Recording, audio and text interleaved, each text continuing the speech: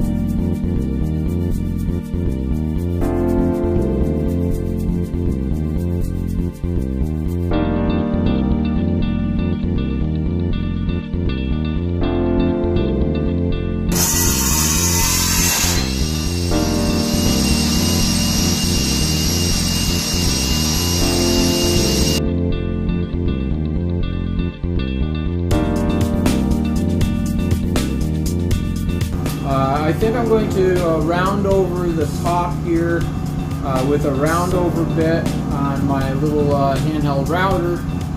That way so my hand doesn't, it's kind of comfortable at that point. But I'm going to do that all later. For now, what I want to do is I want to cut the, I'd like to cut the angles for the blade to sit in. And that's going to be set at 40 degrees.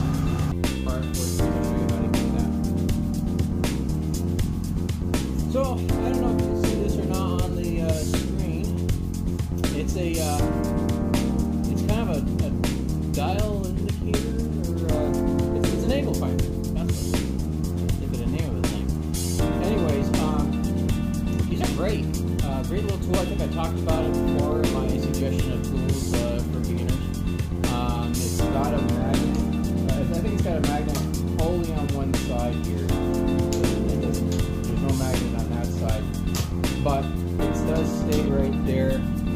It's perfect for finding an angle on your blade to find out if it's at true 90 degrees, which is really important. But it also, this table right here is pretty flat. It's like the flattest surface in my shop, at least. So I'm going to find out what the angle of this bevel is right here. This is the bevel. This is the blade for my jointer, and I need to find out what degree that's at. And the only way I know how to do that is put it right on the table itself at an angle. And then what I do here is I put this to 0. That's going to stay like that. Maybe I'll put it like this so you guys can see what's going on. And then I would take it and I would put it right on the blade to find out what angle it's sitting at. Now if you can see that, I know it's backwards inside the film, or inside the camera, but it says 39.6 degrees. And I'd say that is all. There you go, 40 degrees. It's right on. It's right on 40 degrees. Right there. They don't make a 39.6 degree bevel. Nobody's going to be doing that. So I'm going to say 40 degrees. And so what I want to do is make a 40 degree cut, a 40 degree angle in this piece of wood on one side and then the other. And I'll show you that next.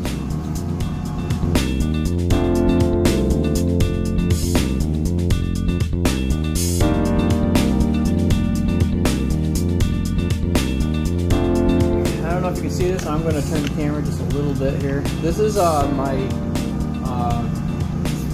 radial arm saw. I have the blade pitched 40 degrees, and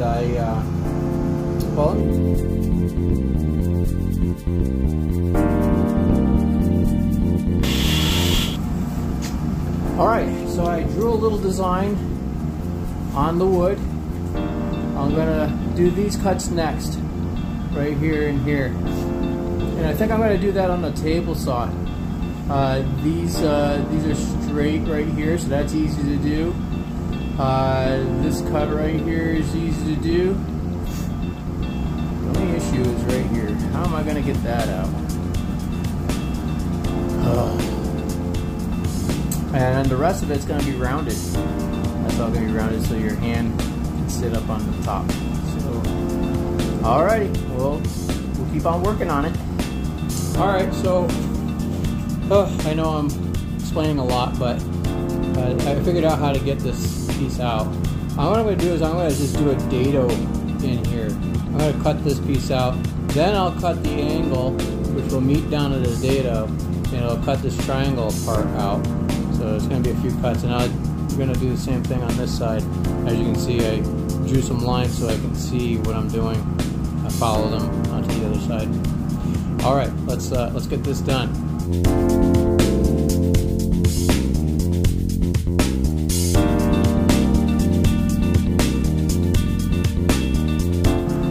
Okay, so we made our cuts. I was able to get those kind of triangles out of there. I think I'm going to leave that little bit of angle the way it is. It's fine. All I need to do is I'm going to drill holes in here. Put my set screws in. I'm going to round over the edges to make them more comfortable for my hand. And there you go. Pretty much done. And I'll put it on time lapse because I don't want to bore you to death. We're going to make this video not as long. So, okay, here we go.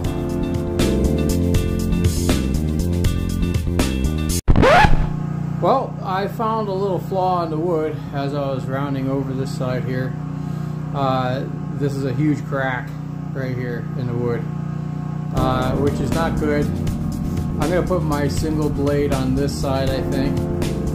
And what I'm going to do is I'm going to glue this up. I'm going to put filler in there. I'm going to put actually wood glue and mix with sawdust and fill it all in.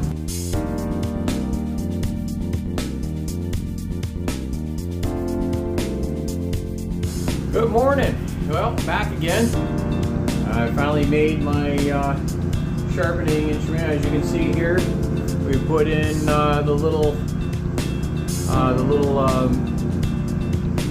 facets, and these hook right inside of it. That's what's going to be pinching down the blade.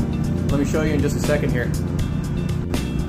Alrighty, so I put these, I put the blades in, and I put them in with a piece of wood. I just, you know, this is not going to damage your blade, so I kind of hammered them down a little bit, make sure they're nice and flush down to the bottom, and you know, whatever the bottom is okay.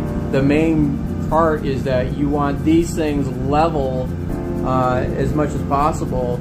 I think mine is pitched up a little bit, so it'll get the edge, which is okay. You know, I might have made a mistake on the cut itself, but just as long as it's, you know, grinding the tip every time, you got a sharp blade at that point.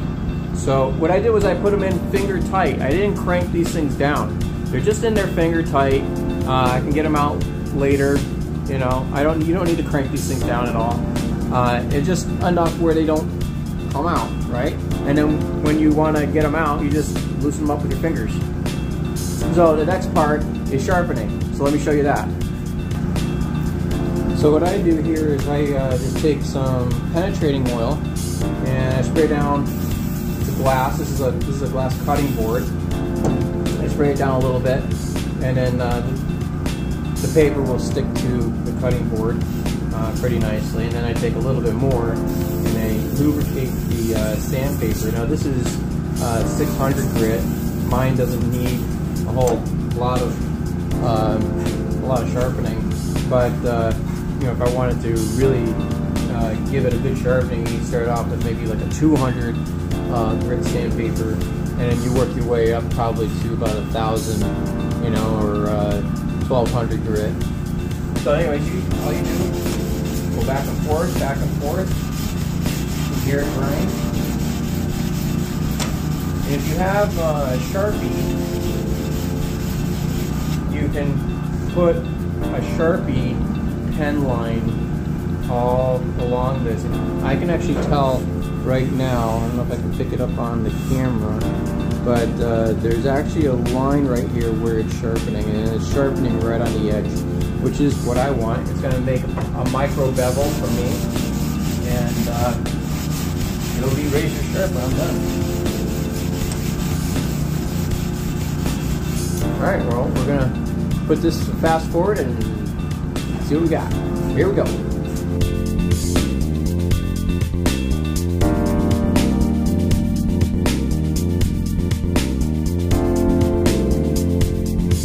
Alrighty, well, these things are so sharp right now, it's pretty scary.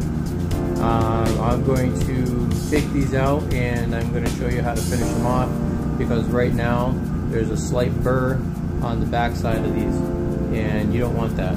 So I'm just going to take them out,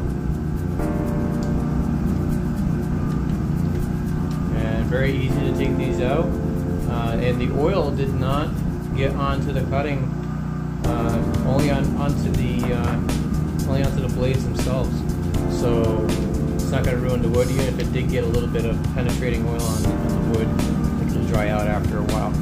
Alrighty, so put the jig aside. We're going to take, be careful with these because there's a slight, you can feel it, there's a slight burr on the back end of these. So we want to put them down like this, the non-blade side obviously down first, put it flat down, and what you're going to do is you're going to just take that burr off, and you're not putting a lot of pressure on the back, and that's plenty. And even you could even do like maybe a couple of strokes, and yep, that burr is gone. So we're going to move on to the next one. We're going to put it down like so. Give it a back pull first. And that's it. Oh boy. Woo. Those are nice. Like they're brand new. Alright. Pull, pull. Alright, that should be good enough. And the burr is gone.